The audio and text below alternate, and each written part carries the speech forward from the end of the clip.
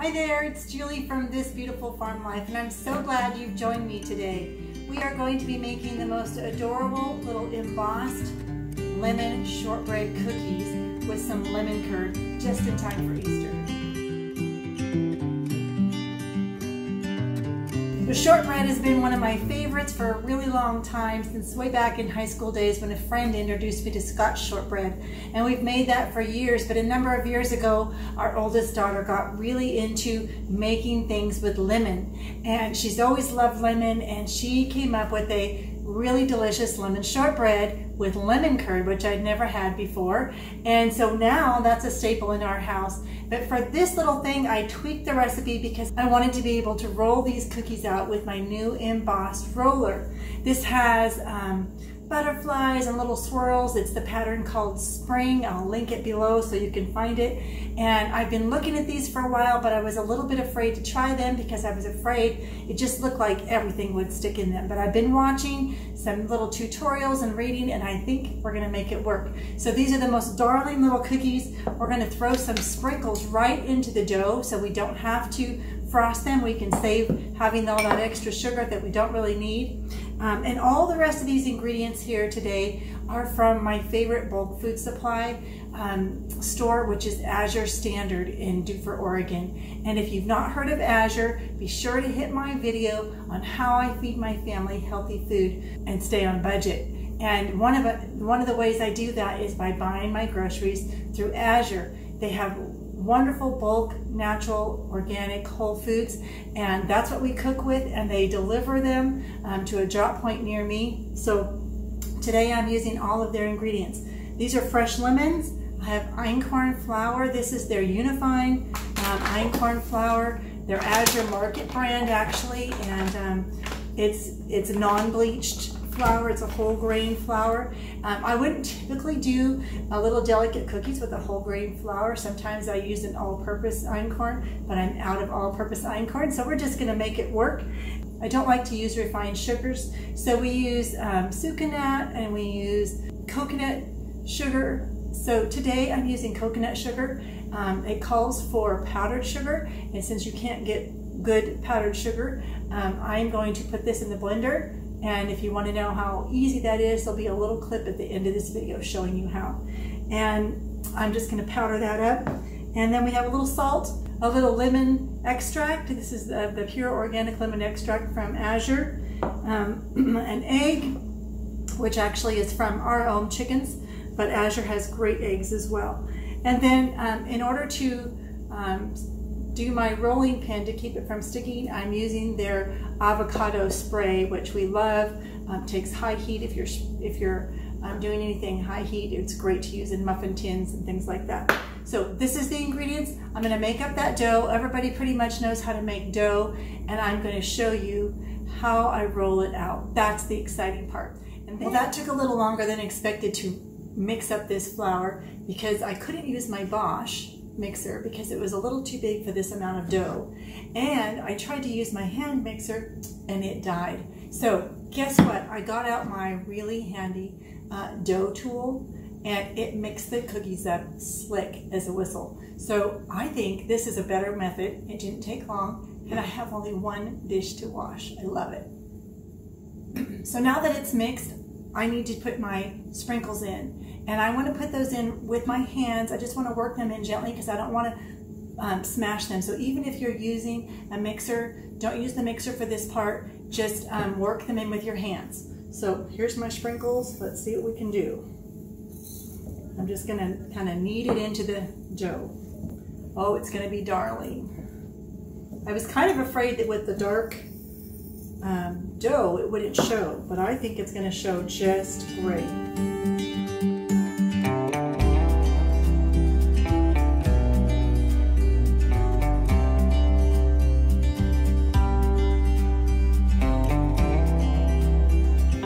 Okay, that looks good, and you can see that this dough is not, it's really moist, but it's not sticking to my hands really bad, and that's what we need in order to have it roll well. You need to not have it be sticking with your hands. So we're going to roll this up in saran wrap and put it in the fridge. Now you can see that this is pretty brown dough because of both the coconut sugar and the whole wheat flour. So I think just for demonstration purposes, I'm going to go ahead and mix up another batch with white flour and white sugar, white powdered sugar, just so you can see the difference, and then we'll roll them both out and see what we think.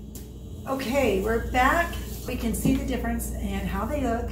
One is much prettier dough for this fancy little cookie, and if it's just a special occasion, sometimes we do use a little bit of white flour and a little bit of regular sugar on holidays. But oftentimes I found that if I try it with the more healthy ingredients, we enjoy it just as well, and it's much better for us to have a little snack like this than a snack like that. So we're going to try rolling it out now and using this new embossing roller.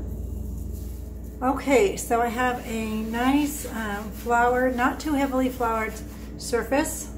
I have half the dough that I made, and the first thing I'm going to do is make this into kind of a log shape, because this roller is not very wide. I don't want to have to re-roll it, so I want to be able to roll as much of this into one roll as I can.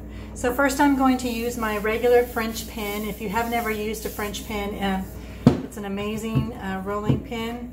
And I will link one below because I use it for everything with this tapered end. You can roll around the edges of pie crusts, and it works really fabulously. So first I'm going to roll it out with that.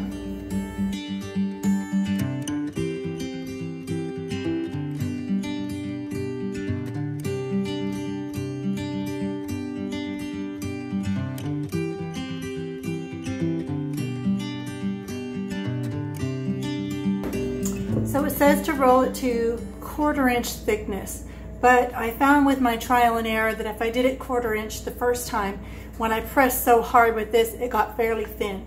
So I give it just a hair more than a 1/4 inch. And then this is really well oiled. I've oiled it up with my avocado spray really well in all of the crevices so that the dough will come right back out. I did find that once it's nice and oiled, you don't want to set it in your flour because it will immediately fill those holes with flour, and I had to do a little bit of digging it out because I set it down in the flour. So the first part is you want to press with really good pressure to make a nice deep imprint so it doesn't cook out. And then at the very beginning, go very slowly as you go, because it's going to want to stick at the beginning, and we're going to unstick it and then just keep on rolling. Firm pressure.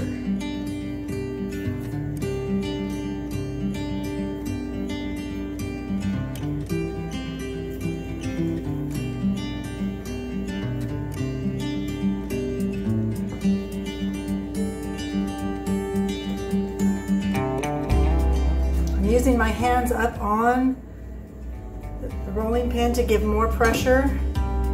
The deeper your imprints, the more they will stay in when you bake it.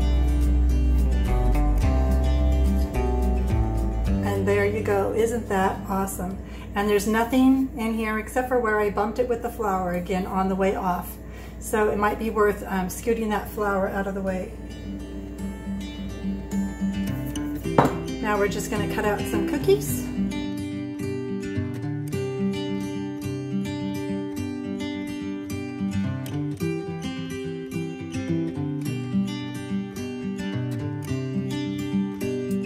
There's one.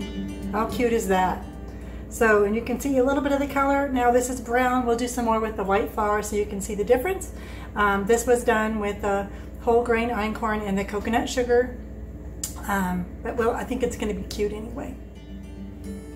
Okay, let's do the white flour, white sugar version.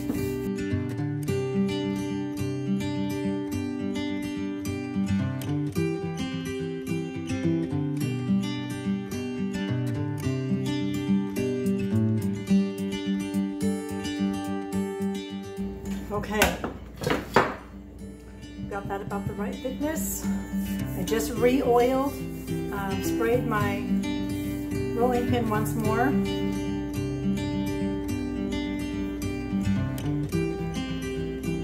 Putting on very firm pressure.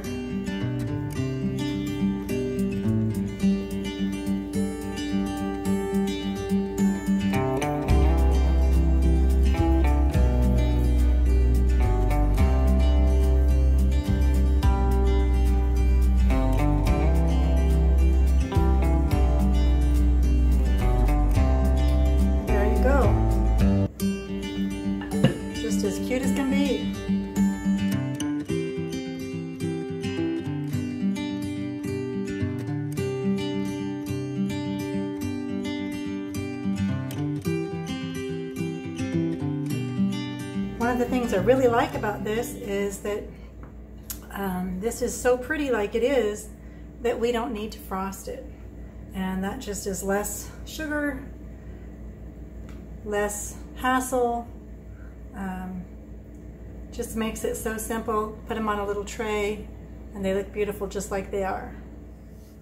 So now you want to put those on a tray and you want to put them into either the freezer for 10 minutes or back in the fridge for up to 30 minutes so that that little design will get really firm into the cookie and not melt out. And then of course the cooking time is fairly short baking time. The shorter the baking time you can do, the less that will melt out as well. So we're going to put these into the freezer for 10 minutes before we bake them. And then we're going to bake them at 375 for 5 to 7 minutes. So a very short baking time.